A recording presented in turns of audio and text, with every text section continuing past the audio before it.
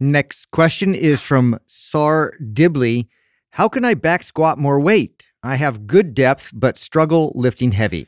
Okay, so context really matters, right? Depends on the person, how they're squatting, what the weak area is. That'll change my advice. So I don't know who this person is. I've never seen him squat. Don't know what the workout looks like. So I'm going to give general advice that I think is effective for pretty much any strength goal, okay? And that's this. Practice the particular exercise frequently. Now, I say practice specifically because I don't mean go out and hammer yourself with squats 5 days a week.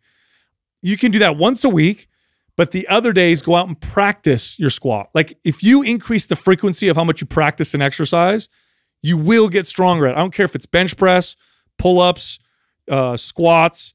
If I squat hard 1 day a week and then the rest of the week I'm doing, 5 sets and practicing my form, my technique, and I go lower sometimes I go a little heavier, lower reps, higher reps. That practice, in my experience, leads to some of the most rapid strength gains for most people in pretty much any exercise. Yeah, I'm going to kind of talk about something very specific, and this does depend on whether or not you have a squat rack and you have safety bars that you can use for this, but I really like this in terms of trying to generate more force. And really, if you can learn how to generate more force, you're going to be able to use that as a way to propel your body and have more strength in your movements. So isometrics are a big part of this, and I talk about this a lot. I mean, and so you can get into pause squats where you're sitting in that squat, and usually the bottom is where the weakness is in driving out of the hole, right?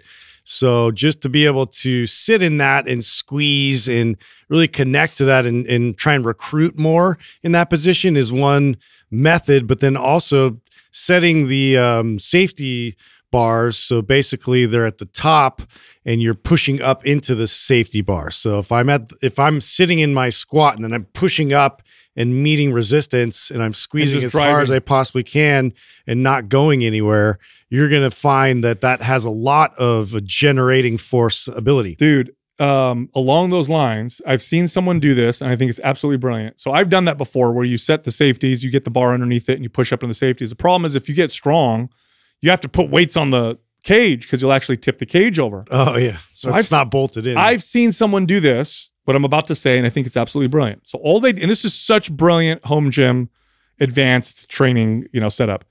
He literally put bolts into the cement. So he had 2 bolts into the cement with like loops on them. So it's like, I don't know what that's called. It's a bolt with a circle loop. And then he puts chains around the bar and it's an eye bolt. Yeah, and attaches various lengths of the chain to the bolt. So he gets under the bar's bolted and chained to these bolts in the cement, and then he gets underneath. So you can only go up so far. You can only go up so far, and he squats against that, and it's going to hold because it's bolted to the concrete. And he could change the how deep or how high he wants to go by the links of the chain. Yeah, I thought that was absolutely brilliant. It's one of the smartest ways to do what you said, which is that where you're doing an isometric drive, not moving anywhere. You know what I like about that also is it doesn't damage muscle. No, you can back out easy. You could do it frequently. You could practice something like that 3 days a week in different varying, depths or whatever, and you'll see some serious strength gains. Well, since we're having fun speculating because we definitely don't have enough information for this question. Yeah. Let's be honest. Like, I don't know what they're doing. I know we're all, which is cool because we're all just dulling advice. Right. I'll go a different direction, right? Because there are so many different ways. But I'll try and think of ththings that I saw that were real common. So when I have somebody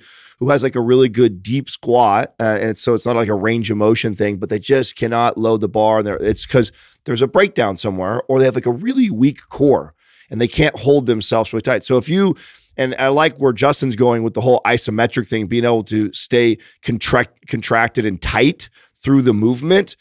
That has I know for me, if I like don't tighten and brace my core, I'm like night and day difference on how much I move. I can move like performance 50 to 100 more pounds when I'm like, I brace really and I'm rigid and I'm tight to that movement, because the slightest bit of moving left or right or front to back or your core kind of folding in, because you don't want any looseness. Yeah, you lose that energy on a big movement like a back squat. So making sure that you have a really tight core and that you're rigid is a good idea. Training like the isometrics is going to help do something like that. So practice with something like that, although this could be, a million other things.